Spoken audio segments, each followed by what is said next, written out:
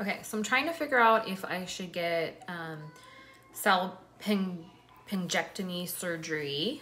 This is my 5th baby, and I will be scheduled for my 5th C-section on November 23rd, and I'm done. So I want to make sure that, you know, this doesn't happen again, and, you know, we don't have any more surprises, because this baby was definitely a surprise. We were already done before this baby came along, and it was just a complete surprise. This pregnancy is definitely our last. So what I've been thinking of is getting my tubes removed, so a complete tubal removal, and my husband was going to get a vasectomy as well, and he was actually supposed to get a vasectomy before we got pregnant with this little guy, but he just procrastinated and just never got it done. And we weren't trying to have any kids, and it just ended up happening. We were, you know, taking precautions to prevent it, but obviously not enough. So what I want to talk about is basically what we're going to do for permanent birth control. So I was like really sure at one point that I was going to get just a complete tubal removal. I was actually going to do that my last C-section. So my daughter, I knew I was done then. Like, I did not want any more kids. 4 was enough. We were done. Me and my husband talked about it. We didn't want any more kids. So, you know, we were happy with what we had. We were fine. And so I had talked to my OBGYN about it, and, you know, she was telling me, you know, we should just do the tubal removal. However, I didn't feel comfortable at the time, because I did read a lot of horror stories when I researched it, because obviously I want to research what I'm doing and what I'm getting myself into, and like what the risks are and stuff. And there was just a lot of bad stories that came up that really scared me. And so I decided against it. I was just like, okay, I'm not going to get it done. And we talked, you know, I talked to my husband, and he said he would get the vasectomy done. So I thought, okay, you know, we'll just go that route instead. And then it didn't happen. He ended up not getting the vasectomy. So then here we are again with number 5. So I definitely want to make sure that this is, you know, not going to happen again, and I won't be able to conceive. So I was definitely felt like dead on sure this time around that I'm just going to go ahead and do it. I'm not going to let the stories scare me, and I'm going to go ahead and get the tubal removal, which is called and I'm going to butcher this because I know I'm not saying it right, but like a salpinectomy, something like that. Salpingectomy is what it's called, a bilateral salpingectomy. And that's where they basically completely remove your tubes. And so there's no like cauterizing or tying or anything like that of the tubes. With a traditional tubal ligation, they just completely take them out. So there's less risk of you getting pregnant. It's supposed to be pretty, you know, I mean, nothing's really 100%. It is possible. I read stories, you know, of women, but it's very rare for a woman to get pregnant when she has a complete bilateral salpingectomy done. So, you know, I was like, okay, good. That's what I want, because I don't want anything to happen again where there's just, you know, a surprise again. I'm just so done. You know, I'm 39. I'm going to be 40. I have my kids. I'm very happy with them. And although I do love big families, and I would love, you know, to have a huge family, and you know, I wouldn't necessarily be opposed to having another one. It's just too much, you know. It's just, I'm only one person. I'm only, you know, I can only handle so much, and financially, physically, on my body, emotionally, everything is just enough, you know, at this point. So that's why we're definitely done.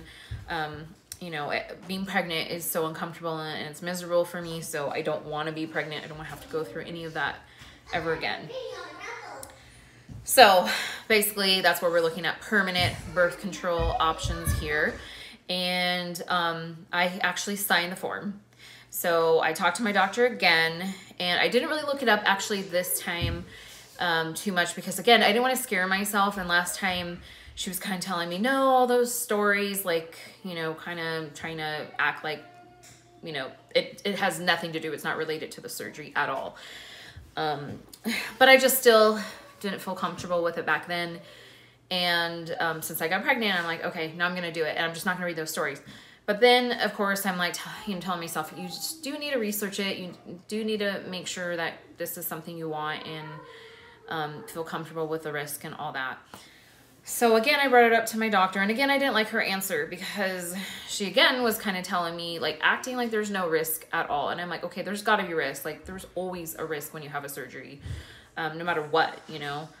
And so I asked her, like, what are the risks? And basically all she's telling me is that the only risk is, you know, bleeding, like during the surgery, like, you know, I can maybe need a blood transfusion or something because, you know, it's an extra thing, obviously, they're cutting into so that I can lose blood from. So that was pretty much all she was telling me. And I kept asking her, like, are you sure there's nothing else? And I, you know, had read before that it can cause, you know, menopause, like premature menopause for women. And she was just like, no, like, it doesn't do any of that. And completely just saying that, like, all these women are crazy, pretty much. So that really didn't make me feel good that she wasn't, I just feel like she wasn't being all the way up with, like, honest about, like, the risk. And I'm like, there's gotta be something that could possibly happen. And like, that's the only thing she said, is just like, you could bleed extra because, you know, you're cutting into something else. That was it. That was the only risk. So I kind of was like, okay, I'm just gonna, you know, take her word, listen, and just do it. I just want to do it because I just don't ever want to be pregnant again. I don't want to have to risk being pregnant again. And so I know that if my body just can't, you know, conceive again, then I'd feel like a lot better. And also from the last time with my husband not ever getting it done, I can't force him to go get it done. I'm not going to force him, you know, so I don't know if he's going to get it done or not. So then here we are in the same position, you know, possibly could get pregnant again. So I did sign the form. So the form was signed. I signed 2 different consent forms. And then when I was reading through the forms, like, there really wasn't anything on there either, which I felt like, why is it not showing any risk? Like, I feel like the doctors should thoroughly, you know, have you read the risk and sign on it. And the paper that I got did not say anything really about risk, just basically that I'm giving them consent to do this surgery. So I was like 100% in my mind, I'm going to do it. I'm just going to do it. And then all of a sudden I was, you know, in the back of my mind was telling me, okay, let's just look it up a little bit more. And so I went and joined a Facebook group. And then now it basically changed my mind again. And now I decided not to get it done. Because again, it was the same thing when I was reading the other stories back with my other daughter when I wanted to get it done. The stories were pretty high, and I mean, they were mixed. I'm not saying that like every woman has a problem. There are a lot of women that are totally fine and everything goes great.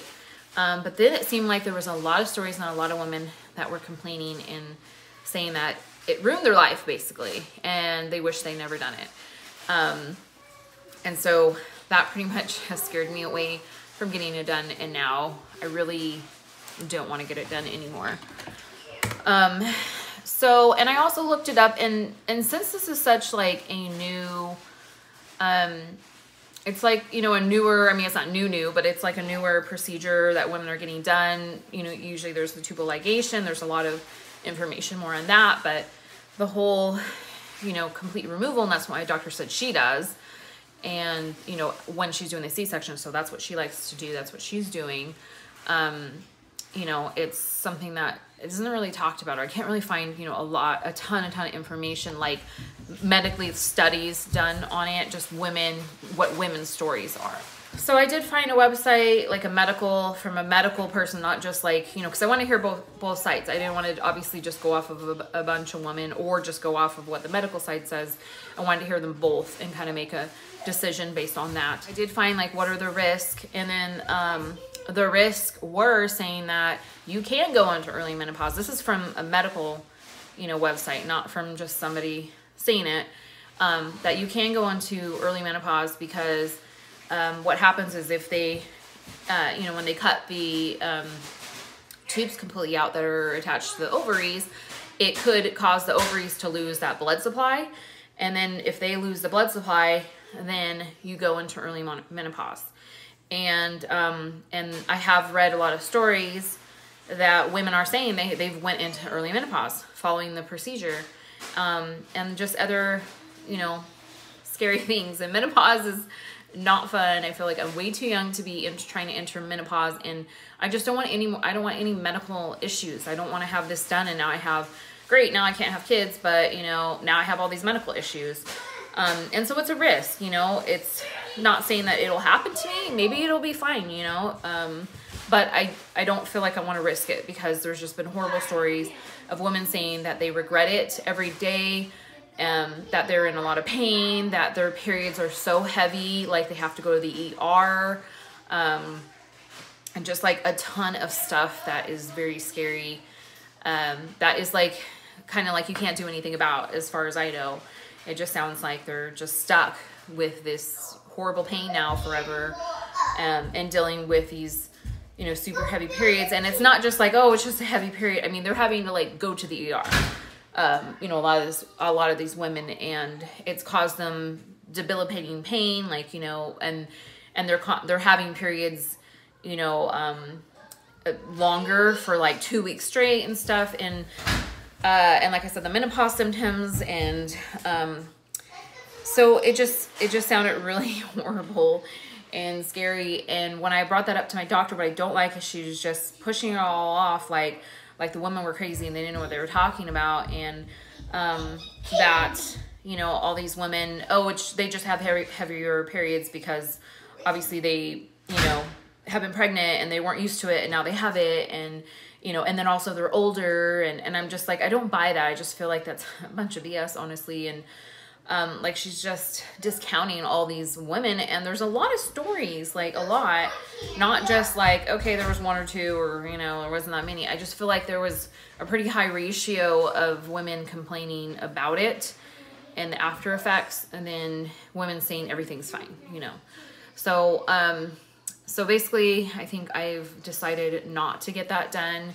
And what we planned on again is that I'm just going to go on birth control, and my husband's going to get the vasectomy. So, but this time around, basically he, you know, pretty much has to get the vasectomy done.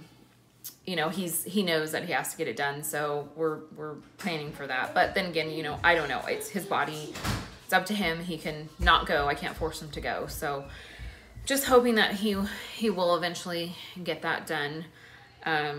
Or really, abstinence is kind of what's going to happen, because I'm just not going to deal with that again. I mean, it's my body that has to go through being pregnant and dealing with everything. So not going to let that happen. So that is pretty much what, you know, we have decided to just do, or what I have decided to do, is just not get the surgery done. So I'm going to withdraw my consent. I just don't feel comfortable. Like I said, I don't feel like she's being upfront. My doctor's being upfront and real with me about the risk. And that really scares me off, because I feel like she's just either, I don't know, really doesn't know, or bearing the truth or something. I just don't like it, you know. So I wish I would feel better knowing that, like, it was, you know, she was actually giving me the real risk of it, and not discounting all these women's stories.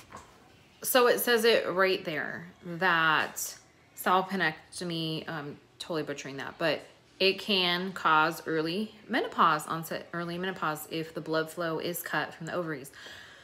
So why is my doctor telling me that there's like no risk, and it basically virtually no risk, and that it does not cause, or it cannot cause, early menopause?